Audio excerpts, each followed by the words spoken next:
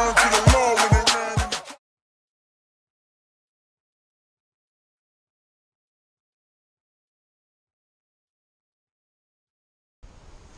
Alright guys, so it's pretty windy out today, so I hope the audio is not too bad.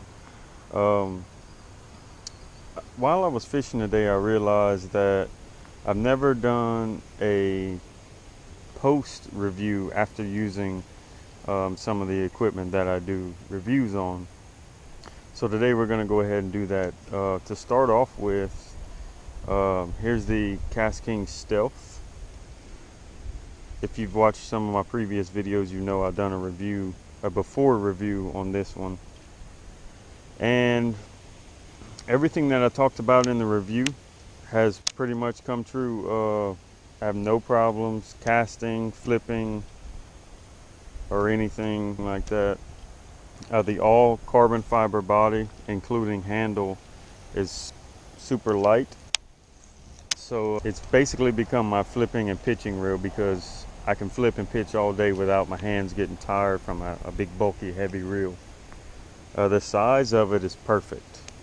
It fits perfectly in my hand, as you can see. So it's not too small because I've got pretty big hands. It's not too small to where my hands covering the whole reel and kind of gets in the way. The 11 stainless steel ball bearings, once again, as said in my previous review, I'm as smooth as butter. I have no problems at all, especially on a windy day like today. As you can tell, the water, it's got a good bit of chop on it.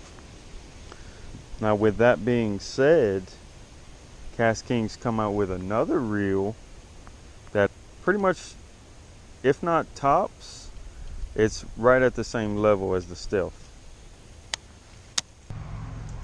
And this is the KastKing Assassin.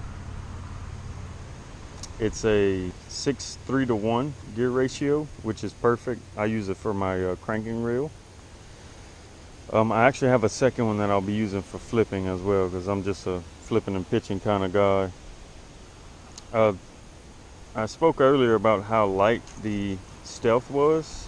Well, this one actually tops that. The Stealth is 5.9 ounces and the Assassin's actually 5.7 ounces. Once again, all carbon fiber body, handle, side plates, the works. It has the click drag, which I'm a huge fan of. It's got the dual braking system, a little bit different. I'll show you. There's your magnetic brakes here, and it's like you normally do. You turn it on the side plate, but the centrifugal braking is actually on the spool, which makes it much easier. All you do is you turn this, set it to whatever you need, and you're good to go. Put your side plate back on and get to fishing. Same amount of bearings as the Stealth, 11+1, just a different gear ratio, which is good. You don't want to have all kind of reels of the same gear ratio. It's a little smaller, I would say, than the Stealth, but not small enough to where it's uncomfortable for me. Once again, I have big hands, and it's perfect. So I've fished today with it a little bit. Unfortunately, the fish aren't biting on cranks, so I didn't get to actually catch a fish with it. But just as the Stealth has, it's got 16.5 pounds of drag. So basically, this is the Stealth reel, a little smaller and a little bit lighter. When it comes to the braking, that's different, but I absolutely love it. The black with the blue accents is pretty sweet. I have no problems casting in the wind with it. Just as any other bait caster, you have to set your brakes correctly. You can't expect the reel to come out of the box and be able to do it all right then and there. So use your automatic brakes, use your magnetic and your centrifugal, and I promise you, you won't have any problems. Some people say that they're having backlashing issues, but you have to make sure that you set your brakes correctly, or else you'll have a pretty bad day. Okay, so here's something you may not see on my channel very often, and that is a spinning reel. Okay, I don't own many spinning reels. I believe you may need one or two in your boat when it comes to finesse applications. But I'll tell you one thing, if I want a spinning reel in my boat, it's going to be this one. This is the KastKing Kodiak. It's an all aluminum body. It has an aluminum spool and an aluminum rotor, which will stop salt water and sand, if you use it for that, from getting in the inside and messing everything up. I fished a shaky head on it today. No issues whatsoever. It's probably the smoothest spinning reel I've ever owned. If you hold it in your hand, you can tell this thing is solid, man. I don't know how else to explain it, but just a great spinning reel.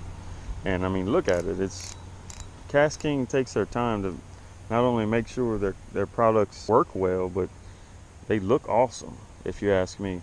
It's got the gold accents with the KastKing logo there. The ball joint handle, which is pretty cool. I've never had a spinning reel with that on it. The sweet foam handles. I mean, it's just an all-around great spinning reel. I'm definitely going to be using it more. It's got 10+1 stainless shielded ball bearings. It's a 5.2 to 1 gear ratio, which is normal for a spinning reel. Got the anti-reverse switch here. Now, this is probably going to blow your mind when I tell you this. This thing has 39 pounds of drag. Okay, 39 pounds. So you hook into a good redfish, you have no problem pulling that thing out of the water. So make sure you guys check out KastKing on Amazon and Poseidon. I'll leave the link in the video and below. Now I'm gonna go ahead and keep on trying to catch some fish.